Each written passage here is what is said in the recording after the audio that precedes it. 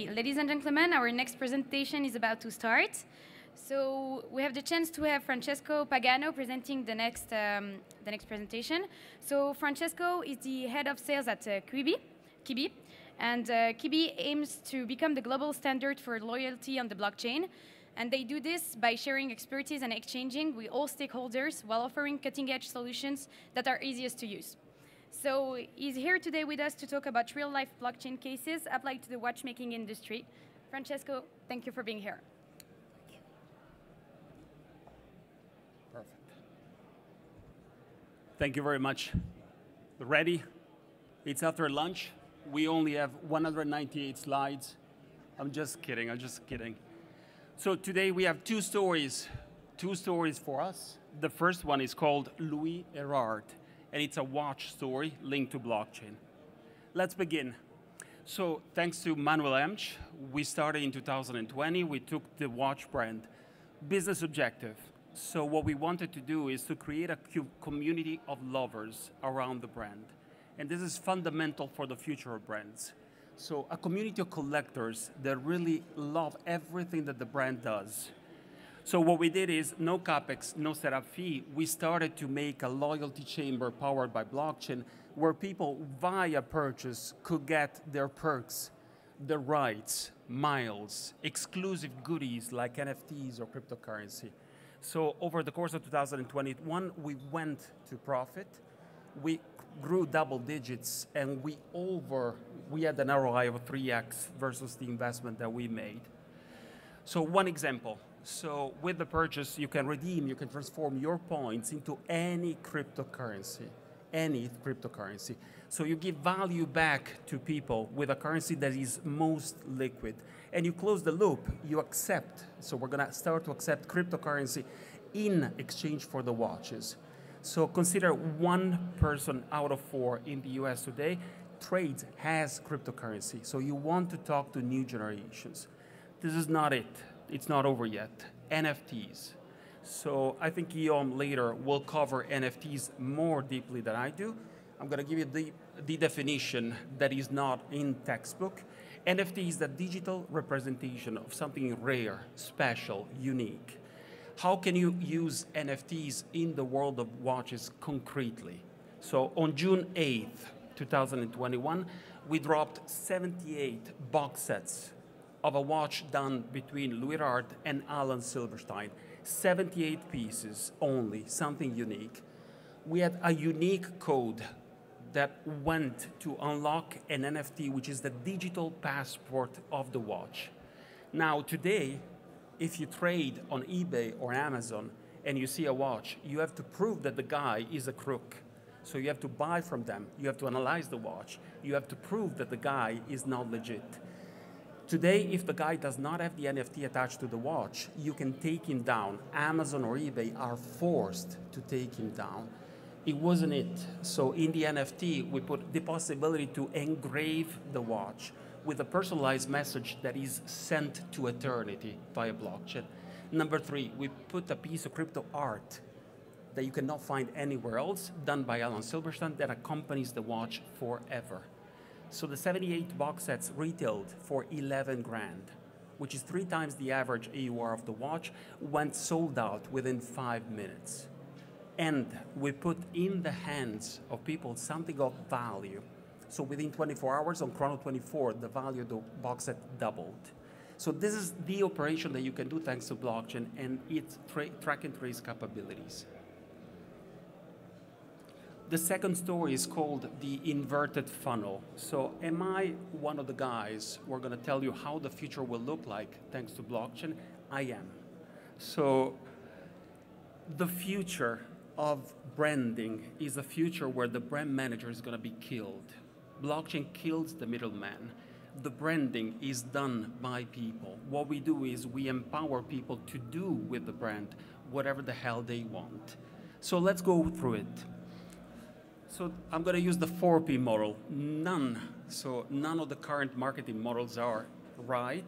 Some of them are useful. The 4P model is one of the most useful models that we have in marketing. Number 1, product. So let's make a concrete example. I'm going to produce a Royal Oak by Audemars Piguet. I have no clue how many to produce. I don't know. What I'm going to do, I'm going to drop the idea into people's wallets.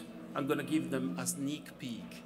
I'm going to ask them how much do they want out of them, zeroing demand forecast error. I'm going to customize it for them one-to-one and ship it to their door, bypassing the e-commerce. So I'm going to fill it with perks so that product is as important as meta product features that are whole hidden into the NFT and traded to you individually. This is the future product. And then I'm going to use pricing. I'm going to use pricing dynamically to price it just for you because the watch was done just for you. Distribution is going to help me to deliver it, to take it back, to service it, to do sustainability with it. And then you and I, we're going to do marketing around it. You, as the consumer, become my marketing department. And we can track and trace this relationship thanks to blockchain because it's all tracked. So basically, what happens is it's not anymore my brand, but it's our brand. What I do as a brand, I create social capital for you, for your social network. I talk not to your heart, but to your mind. I create value that really increases your social profile. So with blockchain, we didn't kill Das Capital, we just decentralized it. Thank you very much.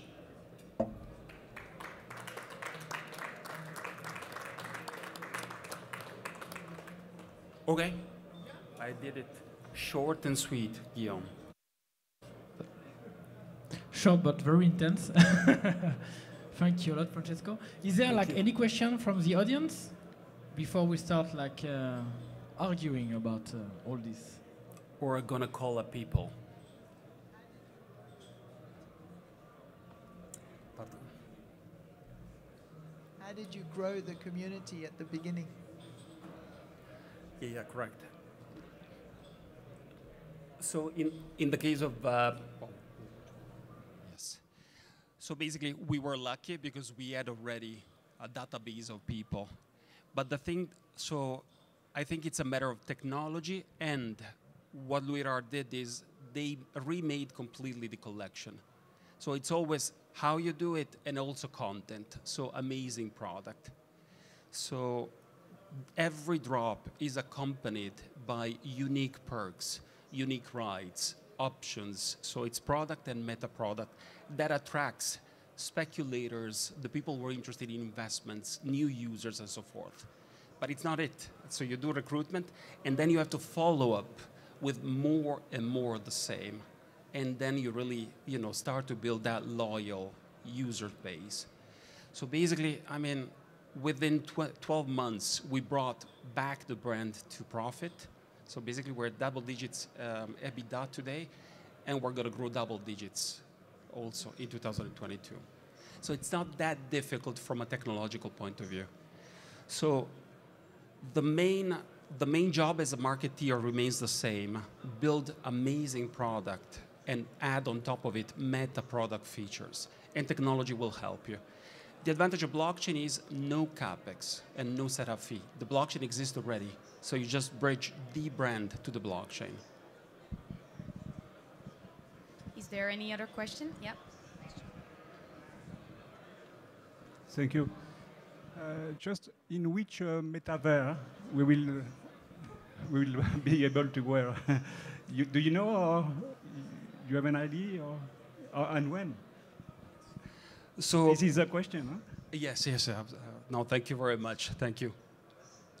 So this is a different case, sir, versus what was presented earlier. So here we sell real watches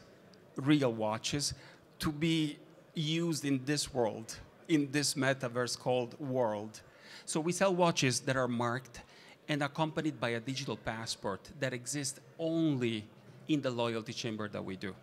In the future, will we do watches to be worn in a metaverse? For example, Roblox, Decentraland, or whatever?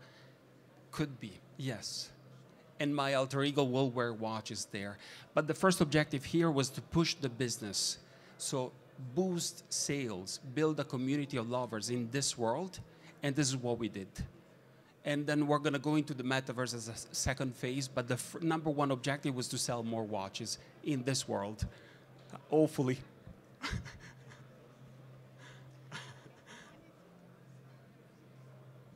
Yes, sir. Just one thing. You were supervising me earlier. Do you see yourself as a technologist, as a marketing expert, as a brand expert? That's question number one. Question number two is, did you have the watch design before you actually pushed it? Or did the community tell you, look, the watch you've designed is not the one we want something else? Now, I'll start from the second question. So your second question is absolutely spot on. So in this precise example, we had the product. We had an amazing collaboration with Alan Silberstein, and then we pushed it through. Now, in real life, so if we were to do it textbook, we should do exactly what you are saying. We should contact our loyal base, give them a sneak peek, get feedback, and then ship it to them individually. Is it happening? Yes, Alexander McQueen does that. So drops the collection, gets feedback, a sneak peek. Do you want that pair of pants with glitters or whatever? Just you. I'm going to do it. I'm going to ship it to door and bypassing e-commerce. Is it happening? Yes. Should we do it? Yes. So you don't even communicate it. And if it sticks, it becomes new core. So this is the way to innovate. How do I see myself? We're an agency working with Erard, so we're a technology company. The brand remains the brand. So the homework, the DNA of being a brand remains the same. A brand should do amazing things, which is not only product, it's meta product and vision. Technology is just at the service of it. Blockchain has the advantage of being there already. The infrastructure is there. It's almost like the highways to get somewhere. They're already there. You just need to, make good use of it. But very, very good question. More questions. Otherwise, I'll call up people.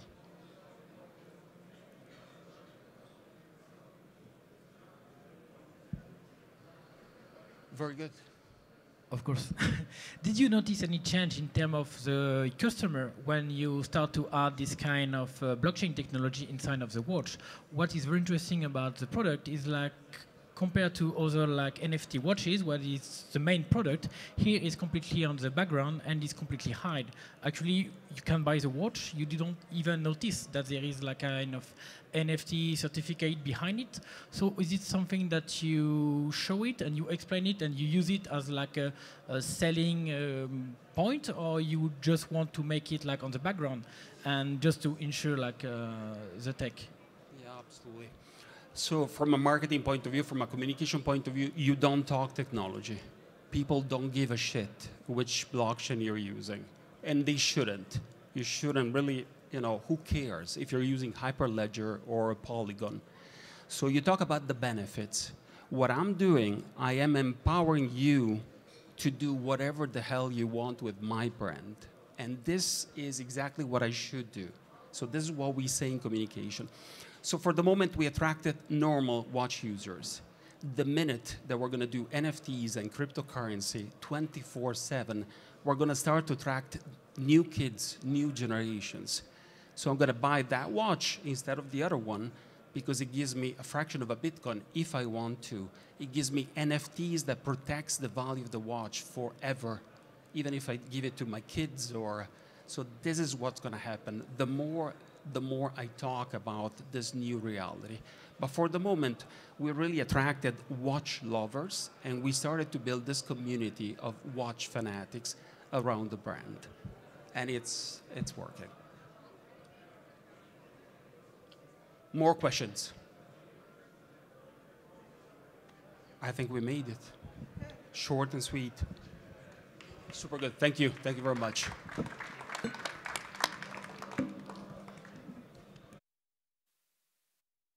Thank you a lot, Francesco. So we are going to see in 45 minutes now with Claudia, which is going to present us like NFT and art. So I hope to meet you again in 45 minutes. Thank you.